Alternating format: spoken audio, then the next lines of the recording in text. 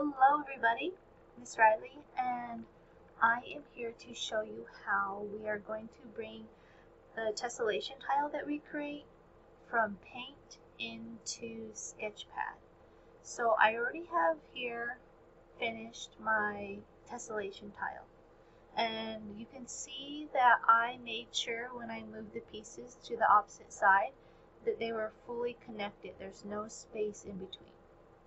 So now what I need to do is select and cut out this shape to copy and paste into Sketchpad.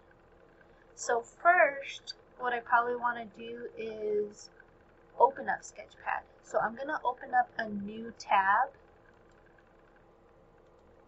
I'm just going to put into my Google Sketchpad.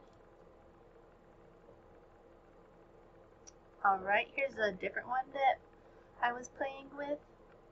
When you open it, it might look like this if you are already doing something previous.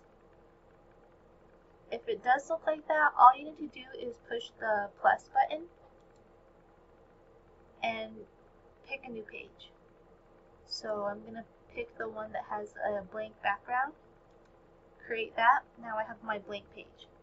So now I can switch back to the Paint tab, where my tessellation was. I'm going to use the dotted rectangle tool. I'm going to make a box around my tessellation. I know it's selected because I can move it around. Now on my keypad, I'm going to push Control C. The control button on your keypad is usually on the bottom left corner. It says CTRL. I'm going to push that, I'm going to hold it down, and at the same time I'm going to push down the letter C. I'm just going to push it down once. And I can let go of the control button. Now it didn't do anything on the screen, but it did something in the computer. Doesn't look like it, but it did. Now I can switch back to my Sketchpad. I am going to just click anywhere on my page. Now I'm going to push Control V, and that is going to paste the shape from Paint into here, into Sketchpad. So I'm going to push down that same control button, hold it down, and push down the letter V, like vegetable. And there we go, we have our shape now. Our shape is brought in from Paint to where I want it, into Sketchpad. I can move it around. The very first thing we need to do is make a copy of it.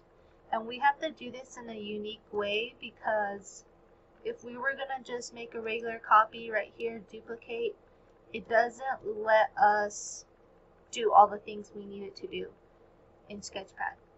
So the way we're going to make the very first copy is you're going to choose the paint bucket.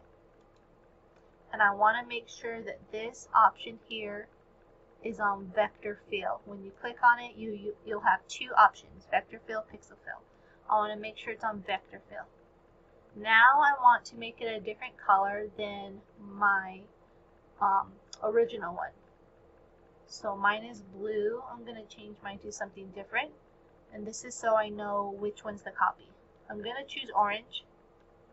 Now I'm going to click onto my tessellation tile. Oops, looks like something went wrong. That's okay.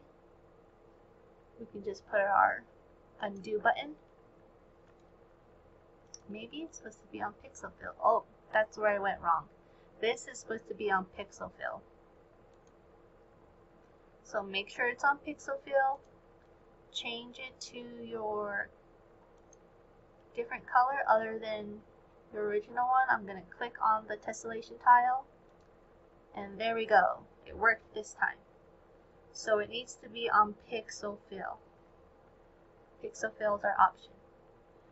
I'm going to switch back to my pointer tool, my select tool, and you'll see that it made a copy of it.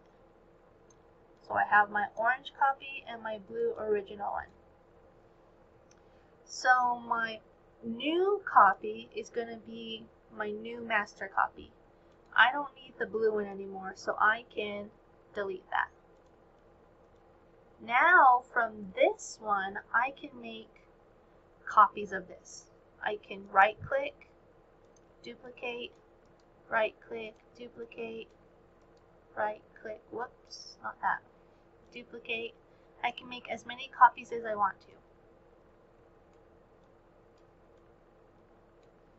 But I always want to keep one untouched, because if I make designs and all of these and then I want to make another copy if I mess up, I always want to be making a copy from a blank one. So that is the first step in bringing your tessellation tile from Paint into Sketchpad and making copies.